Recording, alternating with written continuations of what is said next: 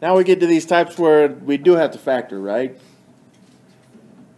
Now again, we are just focused though on the denominator. So I'm going to look at this 2x squared minus 14x plus 20.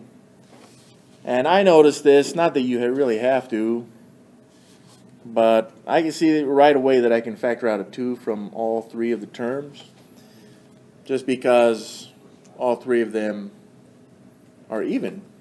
So again, this is something that can't equal 0. If I factor out a 2 from this, then what's left over? I got an x squared minus 7x plus 10, and this can't equal 0. Alright, now I would be looking just inside the parentheses, because even if I were to be solving this like an equation, either I would distribute the 2. In some cases I may divide both sides by 2, which eliminates the 2, because 0 divided by 2 is still 0.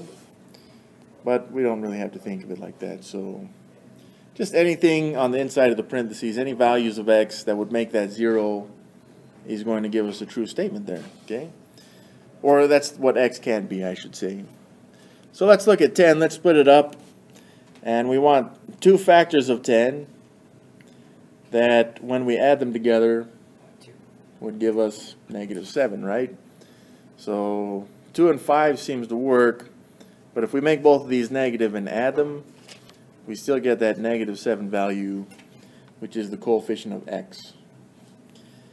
Now just for time's sake, the nice thing about that is that we can split this up, right? Because there's no coefficient of the x squared here, or just a 1, I should say. The coefficient of x squared is just 1. So we can just split this up. We can make that x minus 2 and x minus 5 right there. If we were to distribute those back together, then we would find we'd get that x squared minus 7x plus 10. And all this cannot equal 0. So we know when we multiply anything by 0 that, well, we get 0. And since that's what this cannot be, we can look at the two parentheses, x minus 2. If this ever equals 0, then it would give us a false statement right there, right? I guess a true statement. It tells us what x cannot be. So x minus 2 just cannot equal 0. Otherwise, our denominator in the original expression up here will be 0, which is what we don't want. Okay. So in order to solve this, I would just add 2 to both sides. And I see that x cannot equal 2. And that's one part of the domain. Now on the other hand, we have this other multiple, x minus 5. If that ever equals 0, then it would also give us an undefined value for the function, because the denominator would be 0. So on this one, I'm just going to go ahead and add 5 to both sides. And that tells us that x cannot be 5. So that's the second part of the domain. Now since we're thorough, or that we should be, we really should check this and just make sure that if x is 2 and if x is 5, in the original denominator, that it would give us 0. Which again is what we don't want. So this is the expression, but I'm going to replace all my x's with 2 and just see if it gives me 0, right? If it gives me 0, then I know that I have a value of x that is not part of the domain. So by the order of operations, I would have 2 squared right here, which is 4, minus 14 times 2. Some of you know you can multiply that 14 and 2 right now.